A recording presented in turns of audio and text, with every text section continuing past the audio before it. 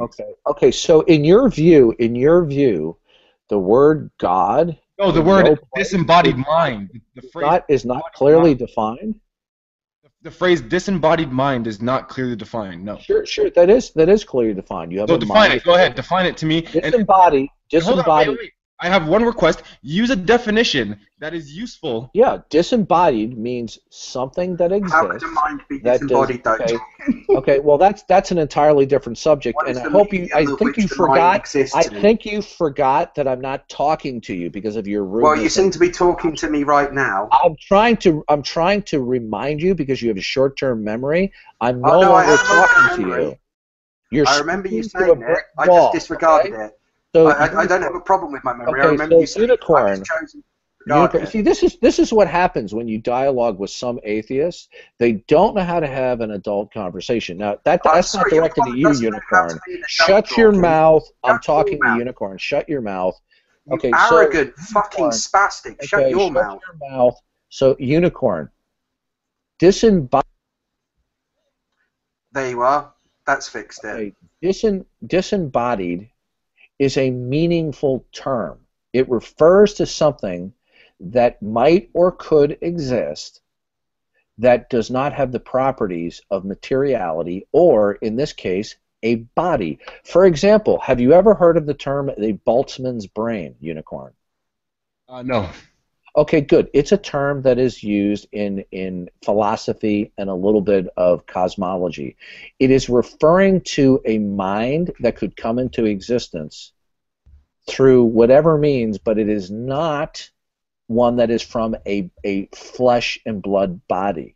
So it would be, by definition, a disembodied mind. Now, if you are going to say that a disembodied mind is meaningless or incoherent, then you're going to have to reject the idea in philosophy and cosmology of what is known as a Boltzmann's brain.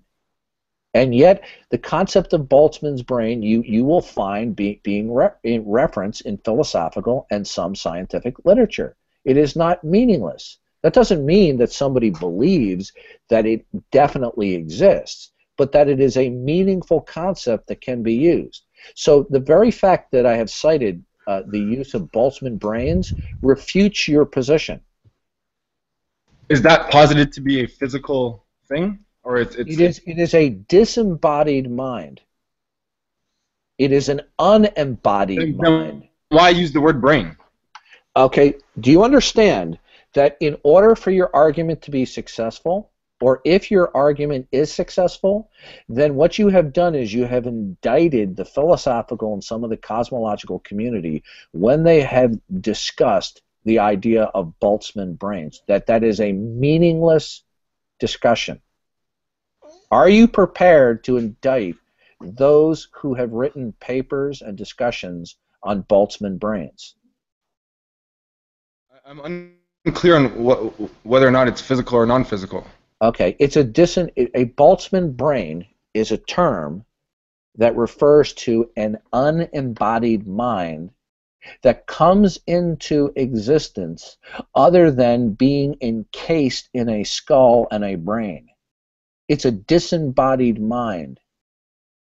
Now, is a Boltzmann brain, the way I have clarified it for you, is that meaningless? It doesn't seem like it's this. I don't know. If you're just defining it as disembodied, I don't Okay, know if that's is the phrase an unembodied mind meaningless? a disembodied mind. The phrase disembodied mind is meaningless. Yes, because. Good. Okay, good. What you have just now done,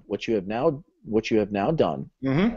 is you have condemned that area of the philosophical and cosmological world that has had numerous papers and discussions on the concept or the possibility of a Boltzmann brain. Mhm. You have said that everything that has been written about that is not that you're not saying that it's not possible. You're saying that it is meaningless. Yes. Okay, that is quite a how shall I put this? And I want to be gracious because you're being cool.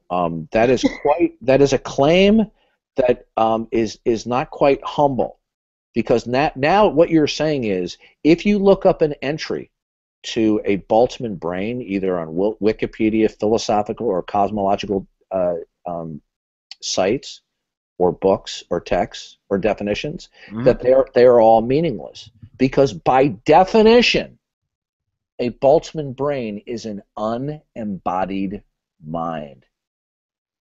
You're saying that this is so does this Actually, I'm looking up the Boltzmann Brains. Yeah, so am I. I don't see anything about it being disembodied. It is unembodied. It is a mind. It is a mind that arises due to circumstances, properties, and attributes, that is not encased in a body as we know it.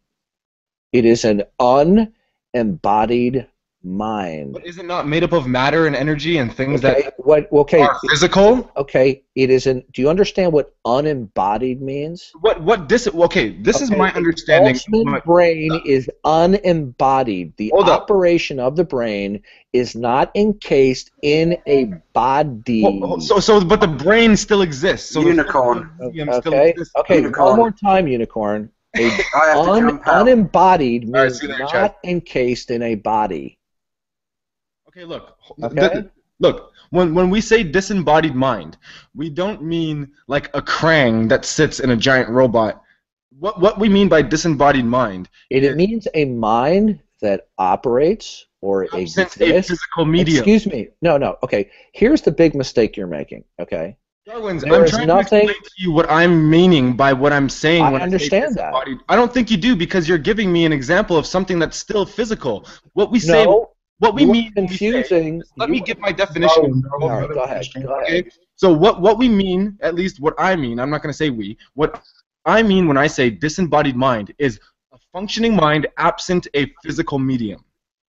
That's not what disembodied means. But that's what we mean when we use the term. A disembodied means it is something that is in operation outside of a body. Now. You're playing semantics. No, that's what disembodied means. But again, remember, this goes back to our language conversation. Words have certain context and usages.